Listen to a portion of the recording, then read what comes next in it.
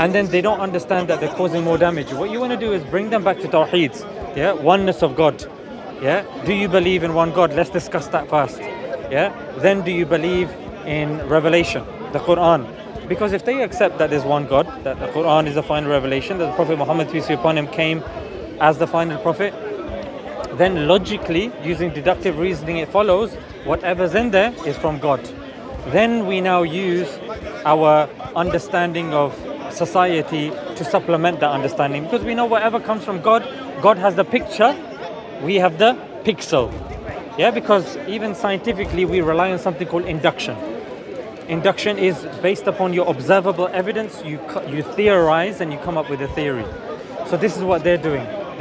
Maybe they're born in this country. They're seeing that people are very monogamous. Supposedly monogamous, and they marry only one, and it's illegal to marry more than one. Therefore, they have this baggage in their head. If they study more and more countries, if they study more and more civilizations, then a person will come to the realization that, you know what, 4 makes absolute sense.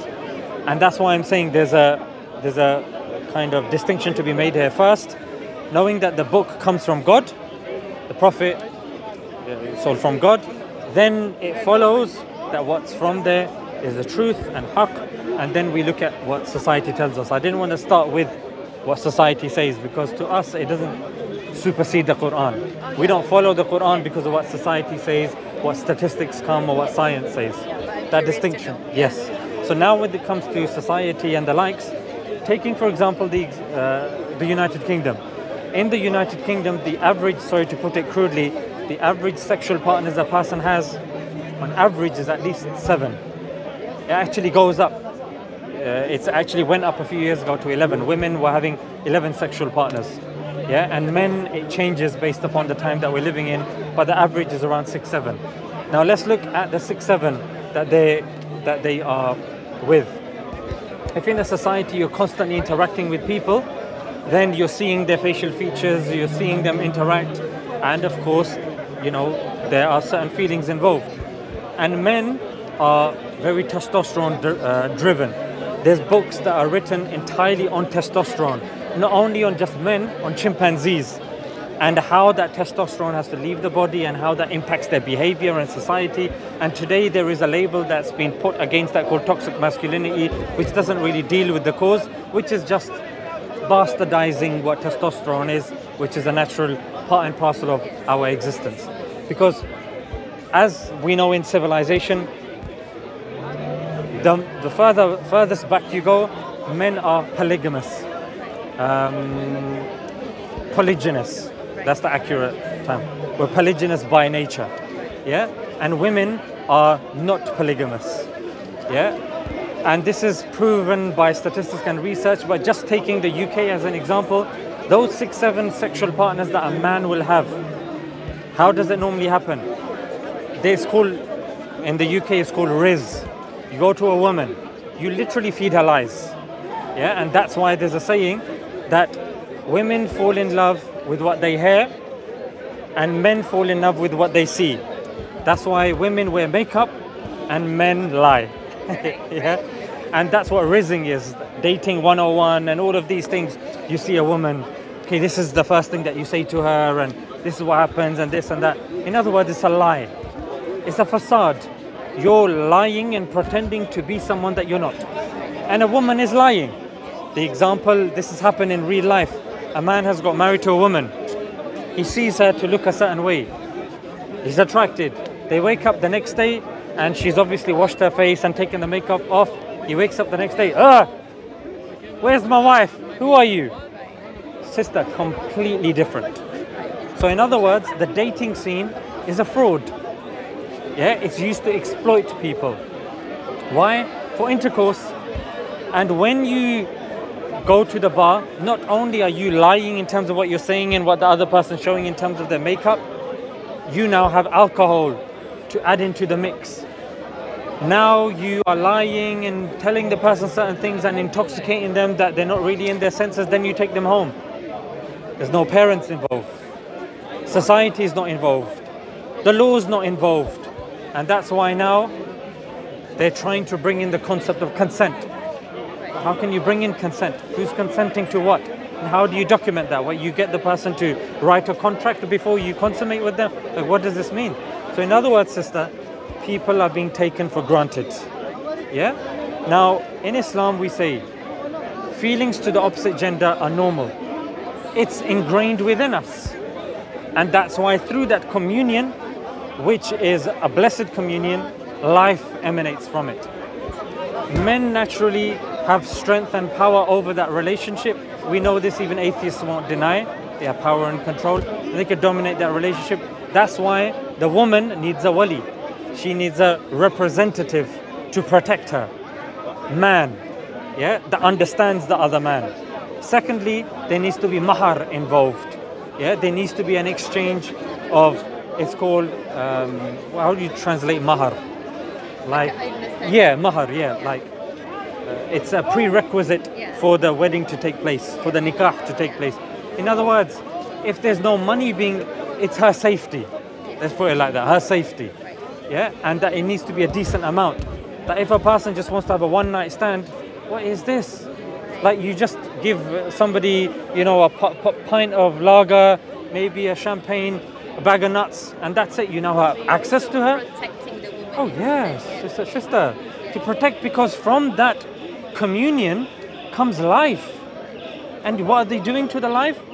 If you take the statistics in the West, I'm not exaggerating if I say that they are committing mass infanticide, which is killing of babies. Abortion is common here.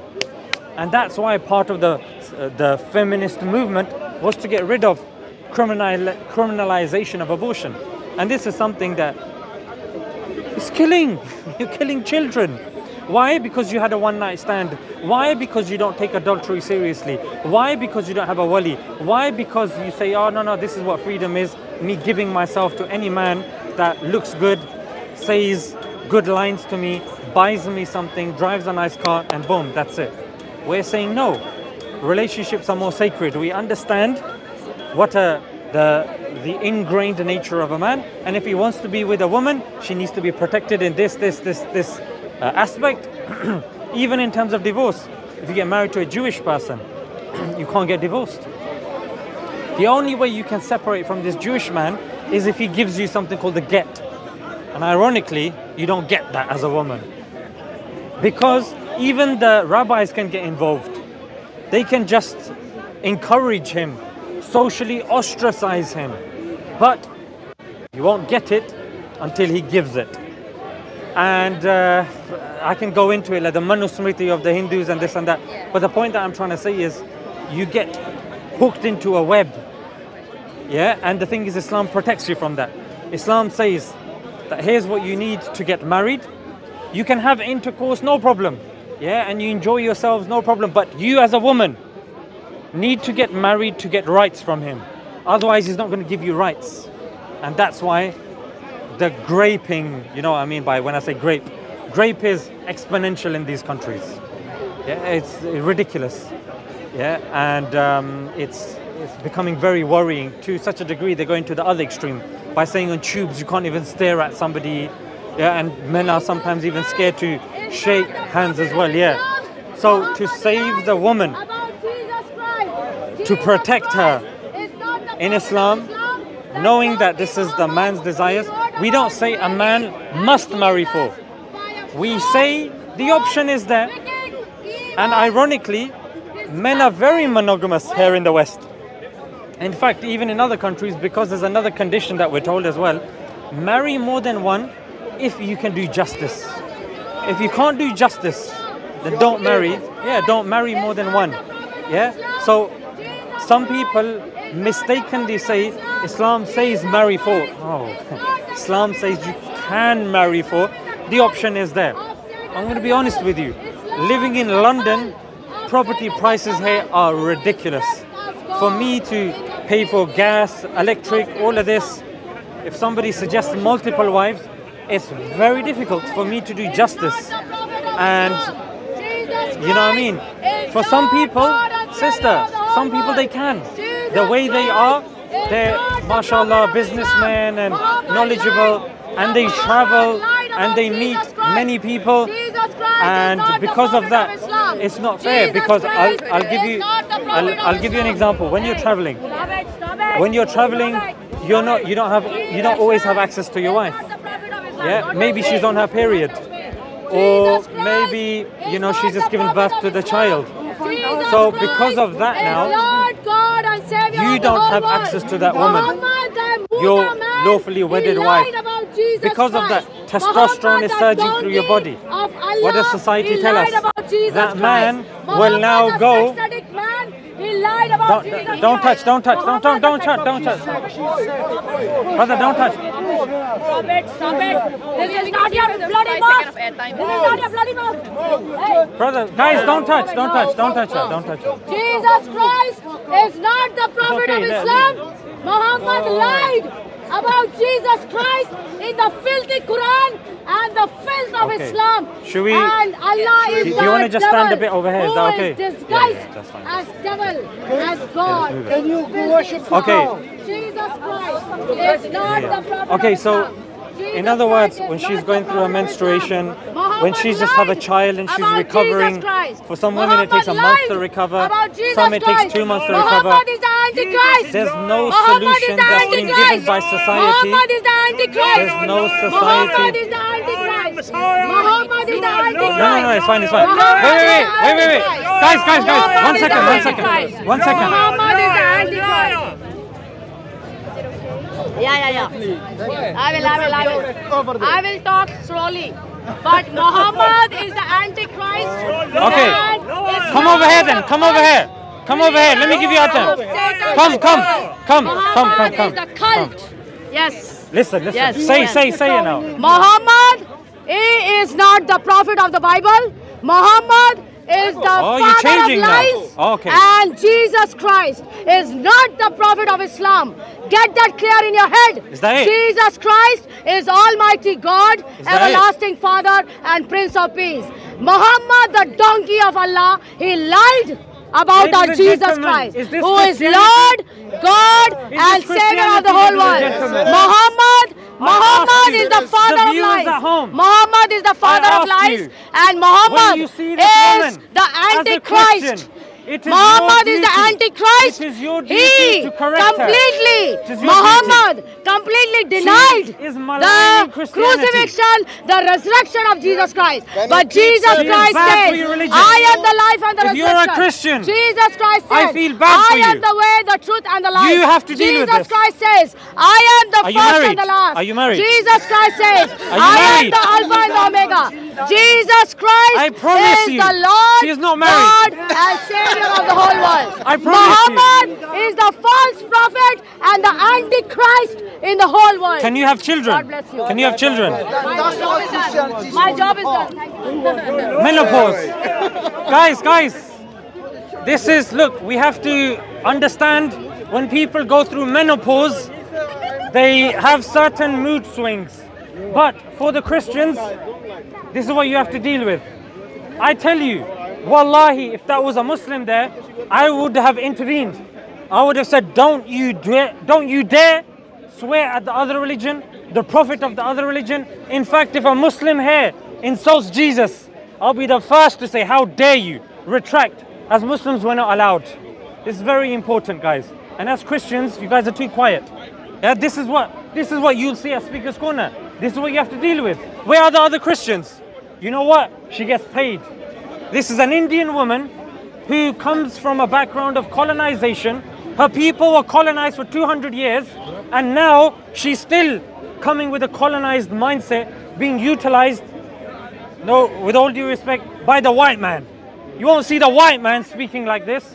They've utilized and hijacked the mind of an Indian. Some people call them Jeets. I don't know how accurate that is. And the Arabs never colonized anybody?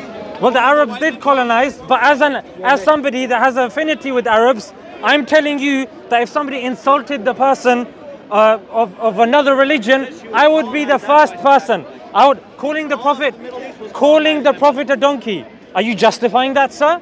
No, I'm not, but I'm saying don't. Would you then tell her not to speak like that because it's not conducive?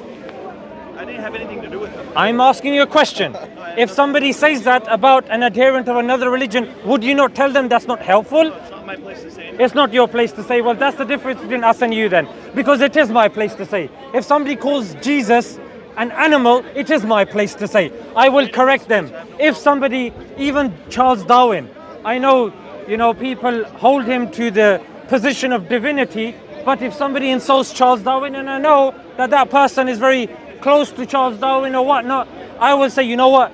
It's not befitting in this conversation to start with, oh, Charles Darwin is a donkey. No, let's academic points. Let's speak facts. But it's a shame that, you're very quick to heckle out and say, oh, the Arabs and colonization.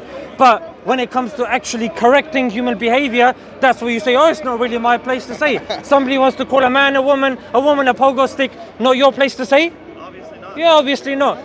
Yeah, that's fine. So if your son wants to eat the flesh of another human being, not your place to say if it's legal? We're not talking about, she's not my son. No, I'm saying if your son wants to eat another human being and it's legal, it's not your place to say and he does it? There you go, cannibals as well. Cannibalistic, yeah, a girl can be a man can be a girl, no problem. And I'm sure you're also of the opinion Israel has the right to defend itself against children. 100% Israel has the right to There you go. To the script, ladies and gentlemen. They all follow the script. Because when half of the people that have been killed are children, does that not invoke something within you? That's not. They admit that that's true. That's not. It's been 40,000 Sister, can you wait a little bit? No problem. You can come forward. Come forward. What? You're not a man. You're not a man. You're wearing these little tight little shoes to show me you're a man. Come show me you're a man academically. Come. You're defending Israel. Show me if you're a man. Yeah, come. Only 40,000 innocent civilians have been killed, right? Come. Okay, so tell me what Israel is actually trying to achieve by killing kids. Let me ask you a question. Why don't we go back to when 2005, when Gaza was given to the Palestinians? Why they didn't do something there? If your mom, one second. If your mom gets raped today, I'm not going to say let's go back to 100 years ago when people did this and no.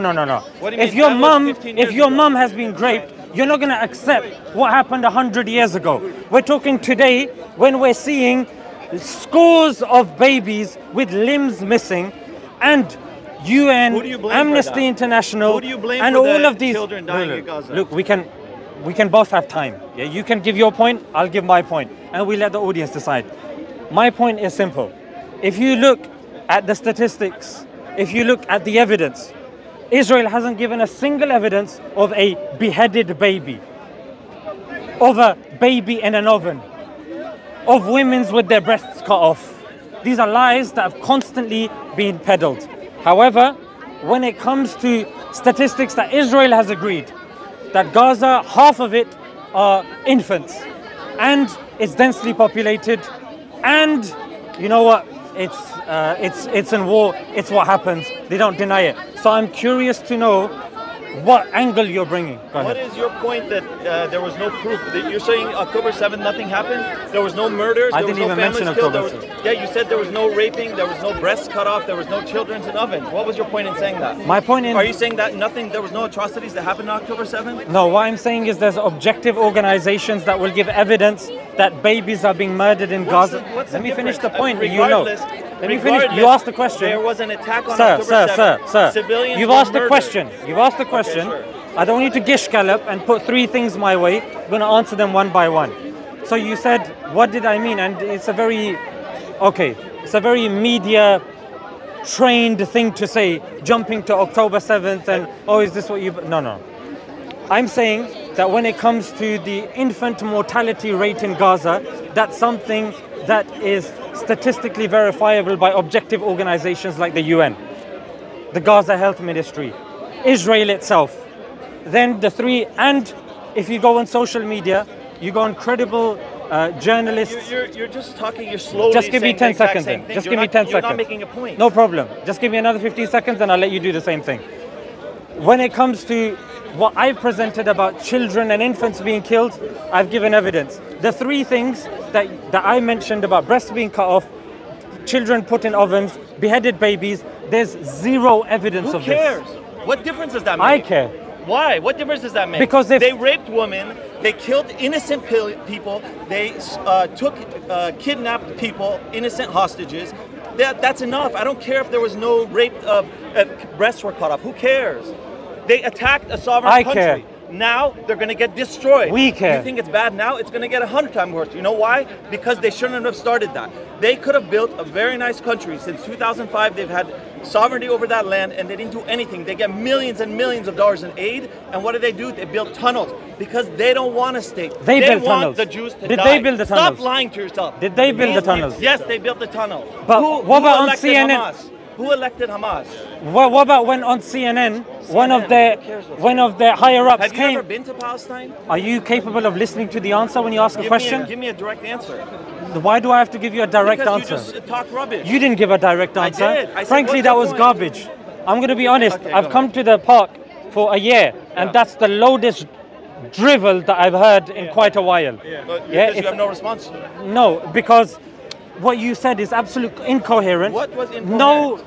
No evidence was provided. Give me one evidence that you provided. About what? The tunnels? About what? There's plenty of tunnels that have been blowing But up. when you've got Where were the the scene- hostages found? There were 6 when you've got murdered the scene- hostages that were shot in the back of the head last week. Sir, the tunnels were built by Israel in Gaza. Come on, get the fuck out of here. Israel built the tunnels. I'm talking to a moron. Get the fuck out of here. Don't worry. You're going to see what's going to happen to Palestinians. They fucked with the wrong country. Trust me. Which country? Yeah, exactly. With Israel. Yes. Israel's not a country. Yes, It's it is. Palestine. It is a country. It's Palestine. Is fucking Bangladesh a country? Is Pakistan a country? Yes, they're country. They're all countries. Where do you come from? Iran. I come from Iran. Is it Another Islamist and country. what are they going to do to Iran? Come over here. What are they going to do to Iran? That's what happens. And just in case you want to know, on CNN, the higher ups came and said, "Oh, we built the tunnels." And then the anchor said, "Huh? Well, you built the tunnels." And then he goes, "Yeah, we built the tunnels," but then they continued afterwards. And then she goes, "Oh, wait, I got taken aback with that one." It's there. You can search this up. CNN, Israel building tunnels. Well, I mean, what else do we take from? What evidence is he really providing us? What, Israeli news? Israel.com? Israel.com/Benjamin Netanyahu? What evidence? I'm speaking evidence, and I'm willing to have this conversation if he wants to come back after he's had his hissy fit. No problem. Where's the She's sister? still waiting. The lady. Sister, you can yeah, sorry. Come on in. Thank you, Sorry. thank you. We're almost done, but we were in the topic of Yeah. why I remember where we were. for wives. Don't worry, I'm ready. Yeah, okay. You got it? Yeah, that's fine. Yeah, it's fine. It's Okay. fine. Will you calm down a little bit? I'm ready. I was born ready. I come speaker's corner ready. Alhamdulillah. The Palestinians are going through much worse things than this. It's much worse. Me doing this is nothing. If this perturbs me, then it means I'm not a man. Perspective, right? Yeah. I'm ready. Yeah, okay. They can come, no problem. So sister, I was saying, when women are courted by men, the system currently in place offers them no way to protect them. Yeah, in other words, they can be manipulated, they can be raped, and one night stands. This is something which is very common. Yeah, one night stands. So what we say is, when it comes to Islam understands that a man needs to be with a woman because Allah's created us. He's put testosterone within us. Allah's put certain desires within us. In fact, we're told that our test is women. But when it comes to women, their test is something different. Yeah, it's preserving their chastity. Yeah, so my question sometimes to these people is, how are you protecting the women, and how are you offering the solutions to these sexually driven men in this age where you have people sleeping around because there is no solution? It's all well and good stating the problem, but let's talk solutions. Yeah, Islam says if you are able to get married to multiple, then you can do so. Yeah, but you must give them their rights. But what does the other system say? Oh, just chirps them, riz them, speak to them, and then do as you please, and then boom. If they become pregnant, then kill the baby, and apparently this is the best way to live. So my question to this person would be, when they say, I find it very difficult to accept polygyny, My question or my response to them would be that's very surprising. Because I would say the same when it comes to your worldview at the moment, which offers no solutions. Islam offers a practical solution to the physical nature of man, physical nature of a woman, and the societal protecting the societal trouble that can come.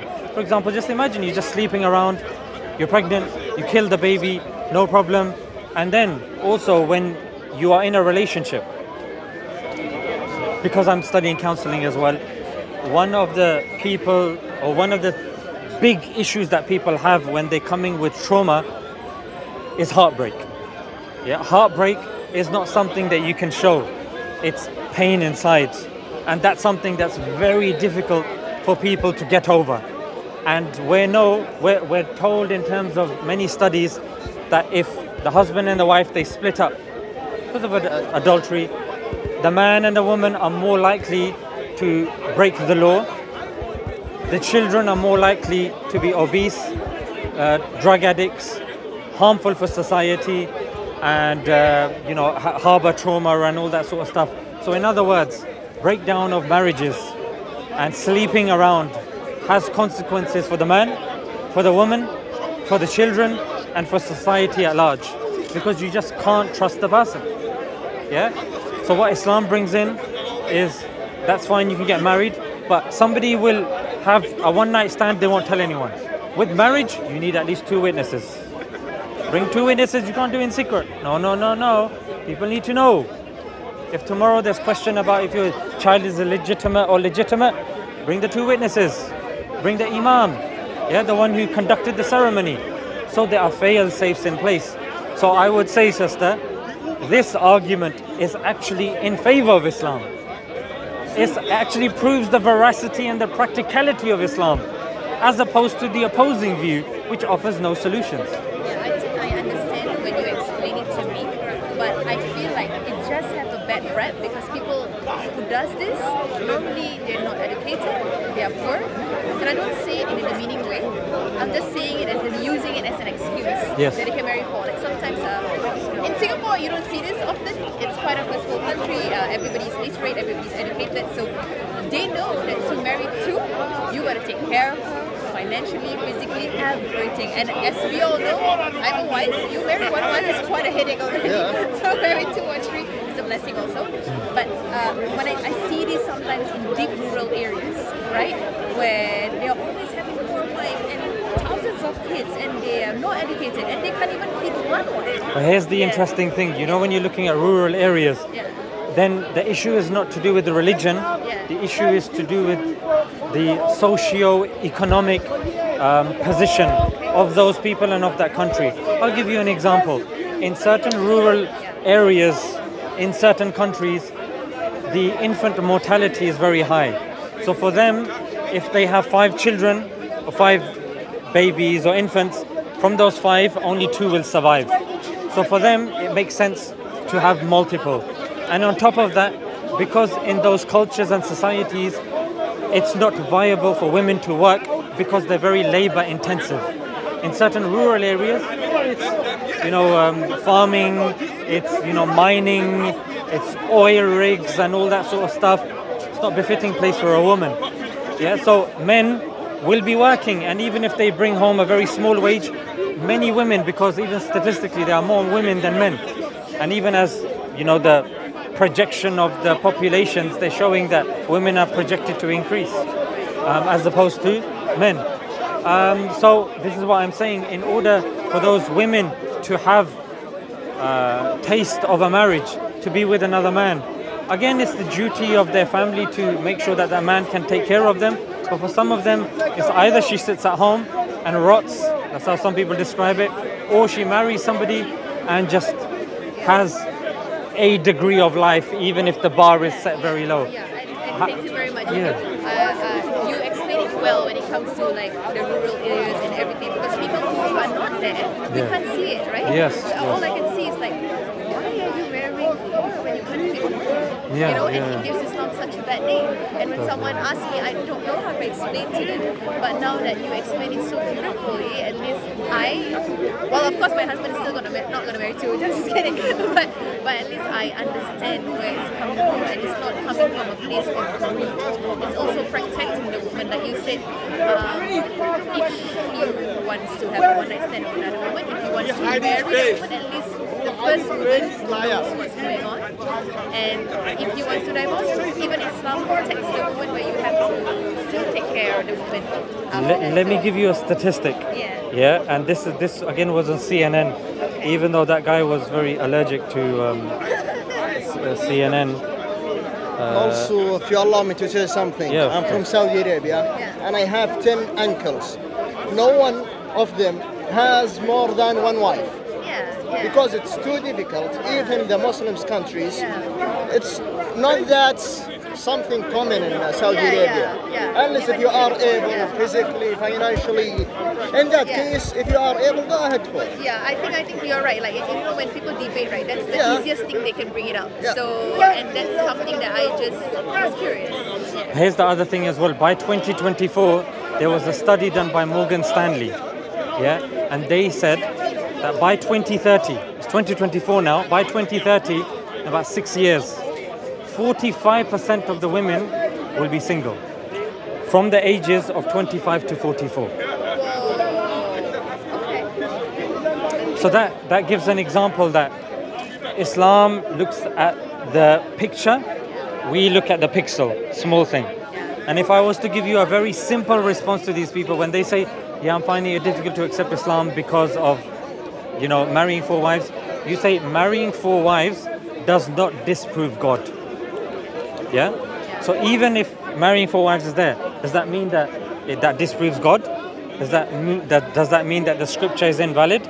Does that mean that the Prophet Muhammad, peace be upon him, is not the final messenger anymore? So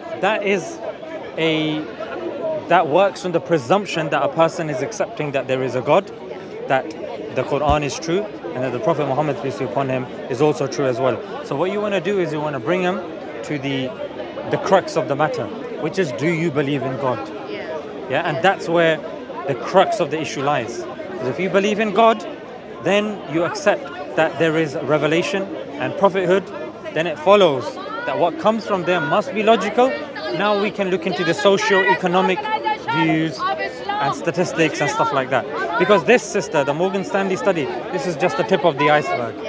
This is just the beginning. And when I think about it, it's so beautiful. Islam is so beautiful because it gives timeless solution, right? It's created way long ago, but it's already predicting these are the future problems, and that itself gives me so much peace knowing that. And here's another thing as well. You know, when certain people get married to multiple wives in these rural areas, the problem and issue there is that because people are struggling hand to mouth, either that woman, she stays at home, and if she's not working, she's seen as a borge.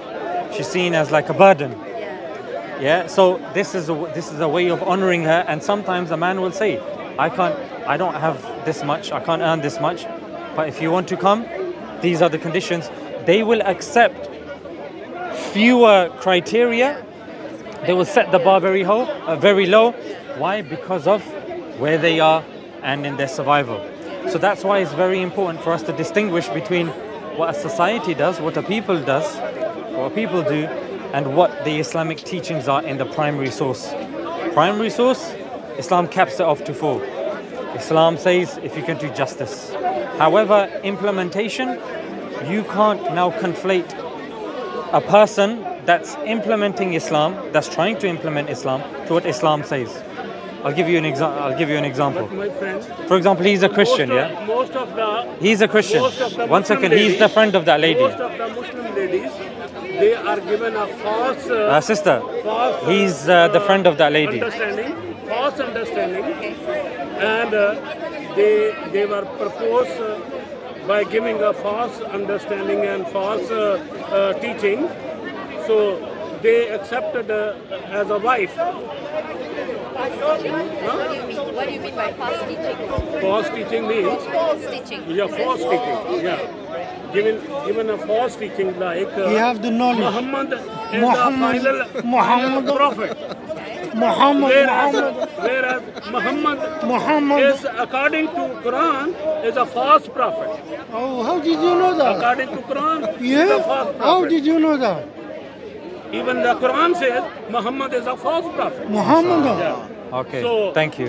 Thank you so much. Come Alright. next week. Can you But listen? here's Come next the week. Come They next week. understand and Sister, they know sister, that Muhammad what's is a interesting false is- prophet. we're And talking Quran- about one second. That's it. We're talking about Come relationships, Come next right? week. Come next week. And in relationships, for him to contribute, he has to give me a principle from the Bible that competes with a principle from the Quran. And I will help him. I will help him. Because if he shows that from the Bible, women, if they get beaten senseless by their husband, can he prove from the Bible that they can get a divorce? That's all he has to do. Oh, Can you come next week? I told you come next week. what is this? Yeah. Oh. You have to repeat. I can prove Oh, that oh. Aisha was hit Oh. by Muhammad on her chest, Oh. and the case. But you can't answer my the question. Case the was Oh. Answer the dismissed. question.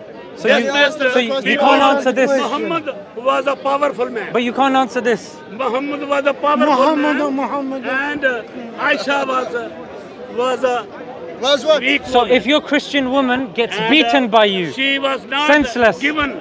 can was she not divorce you? given, can your Christian wife what you divorce you say? if you beat her? Not given. If you beat your Christian wife senseless, can she get divorced from you?